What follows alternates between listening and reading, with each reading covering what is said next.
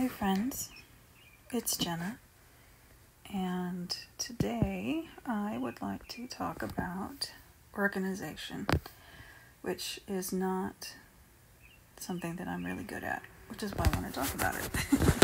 Trying to figure out the best method of organizing my writing. So, as you can see down here, I've got a couple different apps going to help me with that. The first one is Bear, and I've been using this for 2 years or so, I think, and I really love it for a lot of reasons. It's very aesthetically pleasing. It's pretty easy to organize. Like, all you have to do is like tag your sheets and they'll all group together. It uses markup, which is really a pretty easy formatting language. And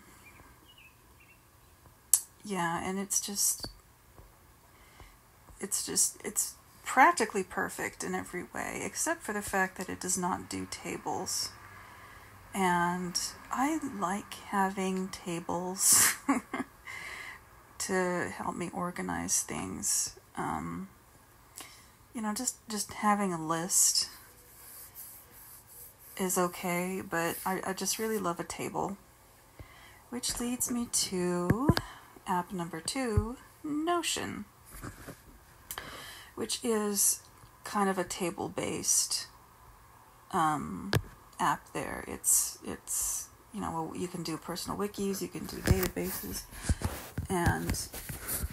but the thing that I like about it most is that it introduced me to the Kanban board.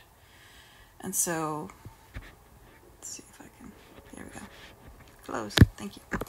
Alright, so for instance,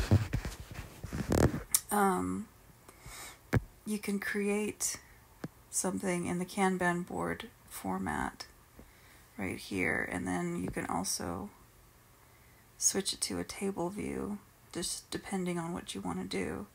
So like with the Kanban board, once you finish a project, you move it into the next column, and that's a good. Or you can just have it in the table format and change the status, and yay, that's everything. You can also set it up to view by due date. So, gosh, we're in Q2 already. Yipes.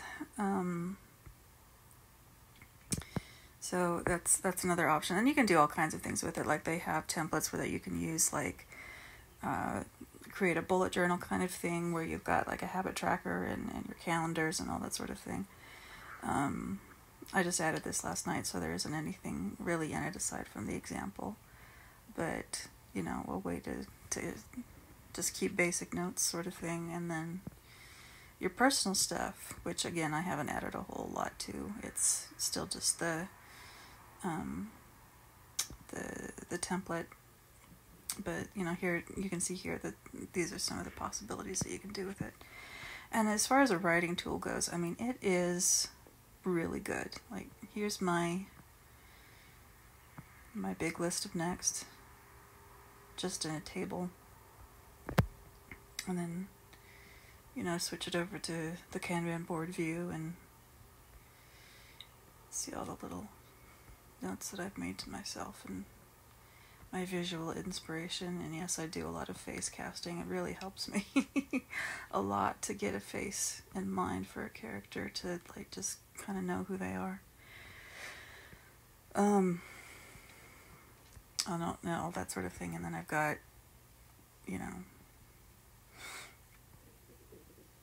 a lot of other notes for writing stuff down there. So it's really nice, but I'm not sure exactly why it doesn't work for me completely, because it is practically perfect, as is Bear, but it's just not as pretty, I guess, is the thing. It's just not as aesthetically pleasing as Bear is. So if I could combine anything, it would be the aesthetics of Bear with the the usefulness of Notion, which is our third thing, Trello. which clearly I also quite like. I just use the free version, so it doesn't have quite as many whistles and bells as the paid version does. Like, I can't do custom backgrounds and things like that, but that's not a deal breaker. Oh god. Oh, excuse me. I had a really bad sleep night the other night, and it's still kind of kicking my ass.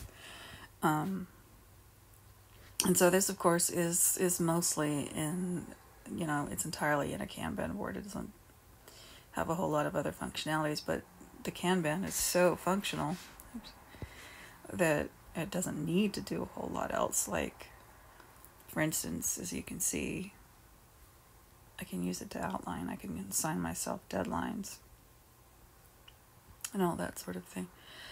And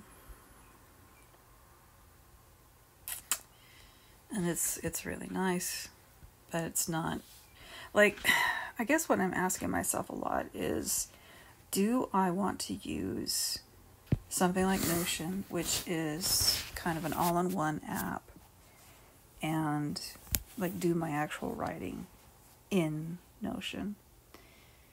And I'm not sure that I do, because as I've said before, I really like Ulysses. And it's a good research tool, it's a good data storage tool type of thing. It's good for drafting, it's good for outlining.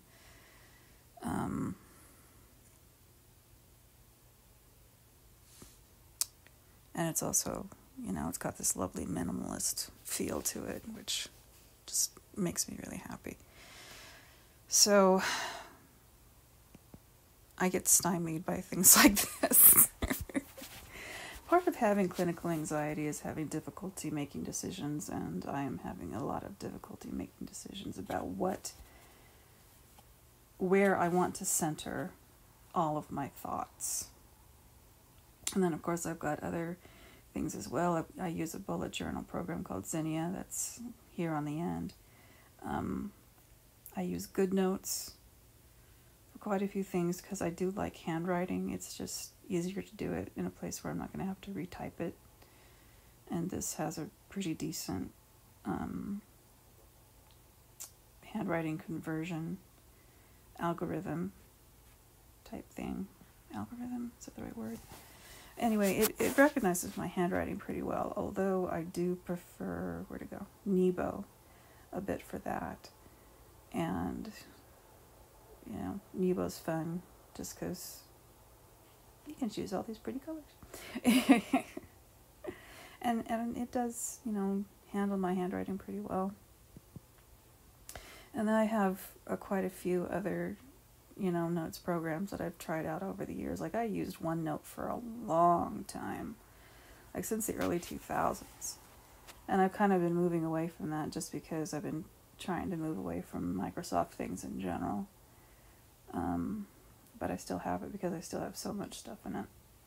And then Mindly is a really nice one for brainstorming. And it's really pretty. And you can do, all kinds of... What's a good one that I can just illustrate? Well, that doesn't have anything. How about this one?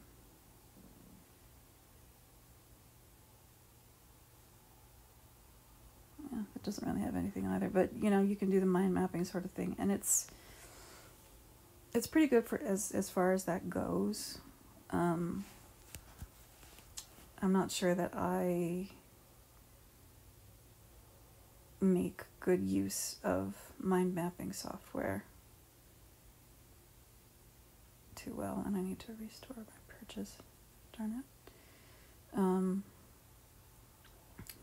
must have back.